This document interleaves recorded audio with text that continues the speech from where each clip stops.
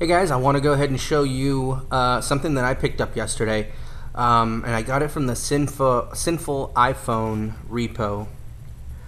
There's the link right there that you're going to have to enter in because it's well, I had to enter it in into my sources in Cydia. Now yesterday, AT&T finally allowed everybody using iPhones to get MMS.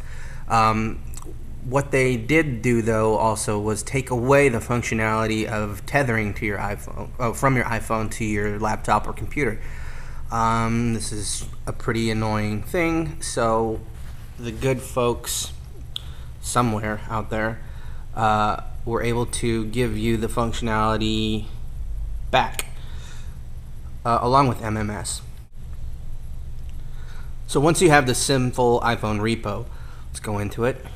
And what you're going to end up looking for, and I got to let you know that I have a 3GS and it's running on 3.0.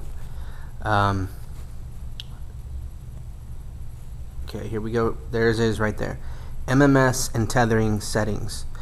What you do is you just install that, and it gives you directions to go into your settings and then to your network settings, and then to clear all your network settings. And then when you do that, it's going to restart your phone, and when it comes back, you're going to have MMS in your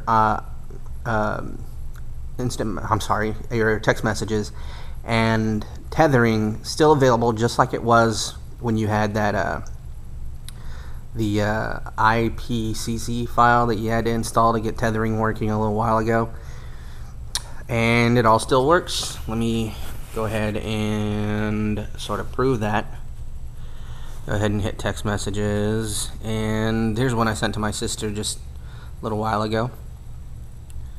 There's a video that I sent her, and I want to go into where is it? My settings. Oh, what is this? Go into my settings, go into general,